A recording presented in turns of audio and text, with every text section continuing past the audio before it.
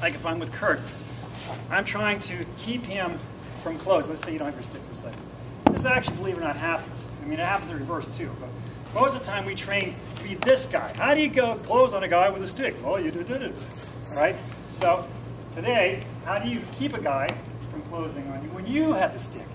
Because it's a natural thing for him to want to close. Unless he's going to take off and get some buddies.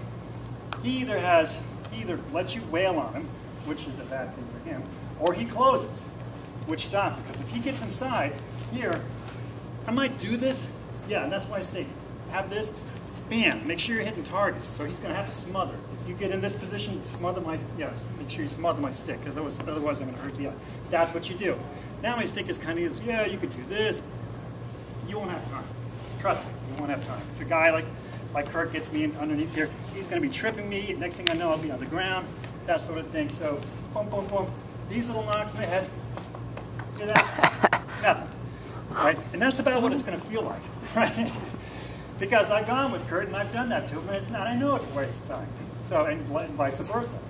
So what you have to do as the guy with the stick is to make sure that, number one, as you establish your range. And the way you establish your range is you have a killer shot. You don't have to have 10 killer shots, you need one.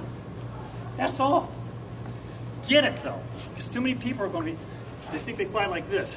That won't hold off a fly. What you have to do if someone is trying, if you feel someone coming, you have to move. You have to make sure it's coming in. So when you come in, just like that. You know, just like that.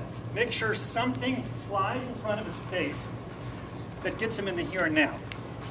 Not, oh, I'm going to close. It's like, whoa, I better be careful. That's what you're waiting for. It's strategy, basically.